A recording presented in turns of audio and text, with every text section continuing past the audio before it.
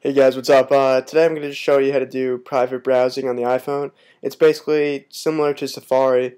I'm sure you guys all know what it is. In Safari and Firefox for Mac, you can just do private browsing if you want to keep your history clear, don't want anything to go into your history, or just if you're unsure about what Wi-Fi network you're on and you just don't want to share personal info, then you can have private browsing for the iPhone.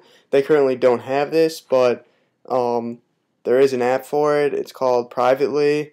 There's a little icon right there. Has a little lock on it, so it's pretty cool. It's completely free in the App Store. You guys can download it. I'll open it up here just to show you guys what it is. So you open it up. It's basically just says welcome. It's like the welcome screen. You can scroll up and down and just read the video. It basically shows you what it is. It's pretty similar to Safari, except for the fact that there's no bookmarks or anything. It's just straight up website thing comes up. They got hang on. They got Google going. They also got back and forward pages, so you can use that. It's pretty cool. Just to show you how it works, I'll load up a website here. Let's go Google. Alright, it's loading up. As you can see, it's pretty fast, just like Safari. This is over Wi-Fi, of course. Then you can just do whatever you want, basically. It's got landscape too, so it's pretty cool. Then all you have to do, if you're wondering how to clear the history, because this is anonymous, you just hit the home button, and it's completely gone. You can open it up. There's no trace of your history anyway.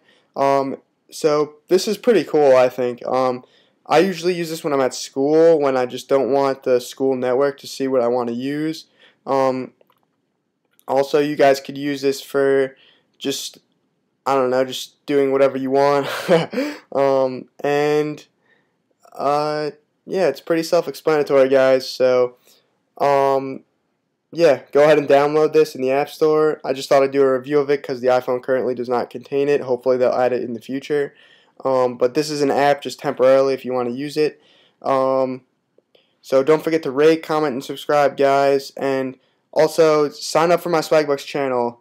It's in the description. I'm going to be doing some giveaways soon if you guys can just sign up and help me out. The more the merrier, and the more I can give away, the more you that sign up. So just sign up and subscribe, guys. Thanks.